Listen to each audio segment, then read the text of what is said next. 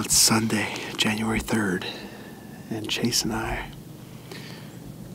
are back down at the River Bottom Farm. We're making our first sit here since, I believe, November 29th. We were thinking back when we pulled up. The last time we were here, I think it was just shortly after Thanksgiving. We've had a great late season so far, and I wanted to get back in here and kind of see how things were looking, see if I can't get back on DAC. We got here a little bit late because I finally got my new bow sight, and I got it sighted in today. And as I was sighting in, I switched from a vertical pin slider to a 3-pin slider. And as I was sighting in the 3rd pin, my peep serving came undone and my peep went flying into the snowbank. So I had to get over to the local pro shop and get a peep tied back in. And I needed to shoot it when we got here, so it's been just one of those days. And we hiked back in here. We're in the pinch. This place is iced over pretty well. We have probably 4 to 6 inches of snow on the ground and then a thick layer of ice on top. In my experience, the deer don't really prefer that. Our deer numbers in here, when this place gets iced over, seems to go down. They seem to leave, get into some thicker winter cover, but we'll see. There's a few tracks coming through the pinch here. Maybe we'll get lucky and have some deer feed out of the peninsula. My hope is, we got this 100-acre peninsula. Basically, they're going to feed out and head up to the cut ag fields, and we'll cut them off right here. It's about 20 degrees tonight. Hopefully we get lucky. I'm not going to be super picky. DAC or that 6x5 or any new mature buck. Marino, if we get lucky. We'll see what happens.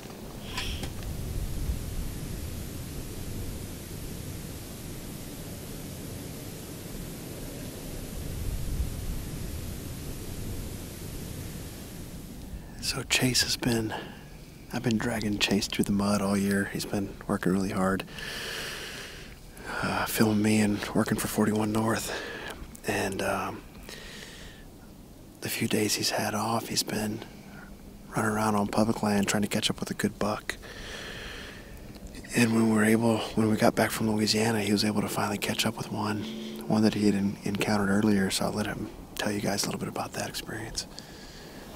Yeah, I've been hunting hard on my days off, and it took me a while to find a pretty good buck, but once I did, I had 3 or 4 encounters with him, and actually ended up running out of time. The Iowa shotgun season came in, and Mike and I headed down to Louisiana, and I knew that he was probably going to get hunted during the shotgun season and didn't really have high hopes of getting back on him.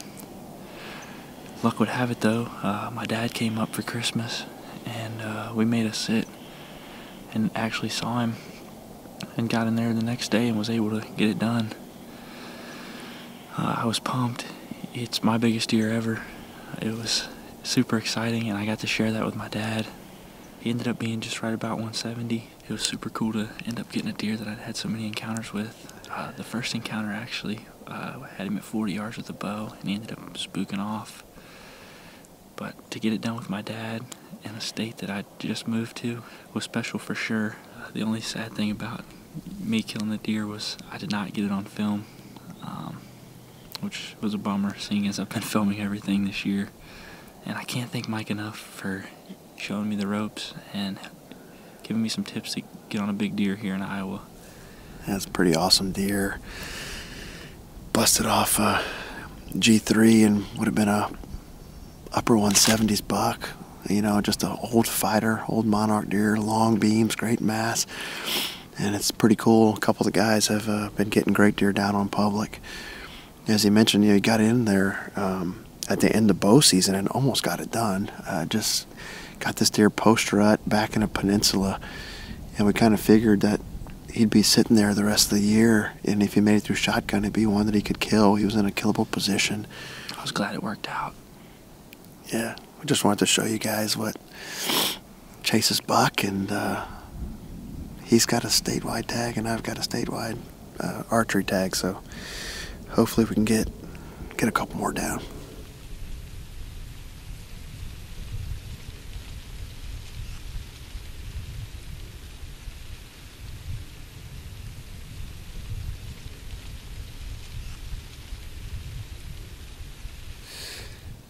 down to our last minute or so, and that's about the worst hunt we've had in a while.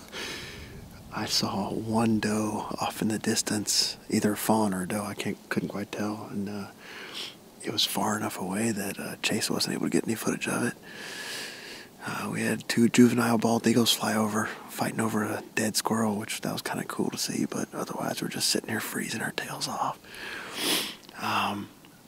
You know, we're definitely short on food on this farm, so I may go explore the other side tomorrow, and and then maybe just switch back to my home farm if the deer really aren't in here anymore. They may have moved off to find food elsewhere, but anyway, really slow sit.